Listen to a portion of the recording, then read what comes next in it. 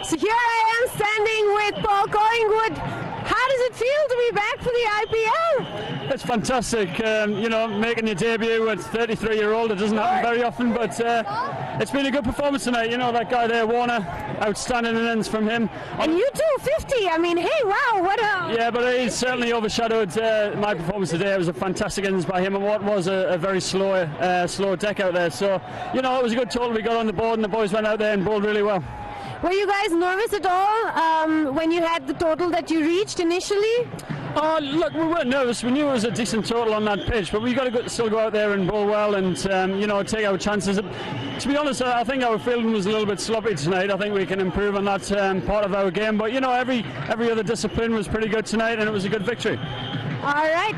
What do you think about the weaknesses besides that your team may have that you guys need to really work on to make it to the finals and just win? Clean slate winning. Well, look, there's no point in obviously winning the next game losing. So we got to keep the momentum going. We've won 2 in a row now, and we got to keep the momentum going. We got a game in 2 days' time, and we want to put a similar performance in. And we know the wicket now pretty much. So hopefully we can go out there and approach it in exactly the same way as we did today. Next match is against the Rajasthan Royals. So are you guys nervous at all? Is there any player in particular you guys are? Oh, look, Shane Warne's going to be pretty difficult to play if it's turning like that. But we got some great batsmen in our team, and as I said, we'll go back to what David Warner did today. It was an exceptional innings and one that won us the game. Did you guys have any specific plan in mind when you all came on today, or? Oh, look, we obviously lost 3 early wickets, but the run rate was really, really high. The guys had still pushed the run rate on pretty much, so it was all about just building the partnership. And if you were going to run a ball through that middle period, it wasn't too bad. We knew we would be able to catch it up a little bit at the end, but the wicket turned out to be probably a little bit slower than we thought, and it was difficult to get the boundaries at the end. But getting a score like that on the board, it was. I think it was always going to be good enough. What's it like for you performing in Delhi? I mean, the crowd, all of this noise.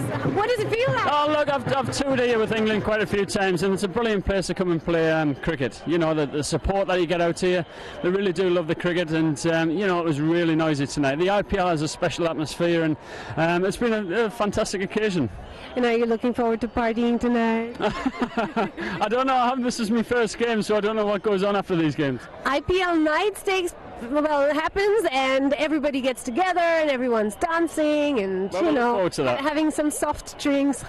Well, we'll look forward. We've got a game in 2 days' time, so we'll be careful. All right. Well, thank you so much for being a part of FunFeed on YouTube.com.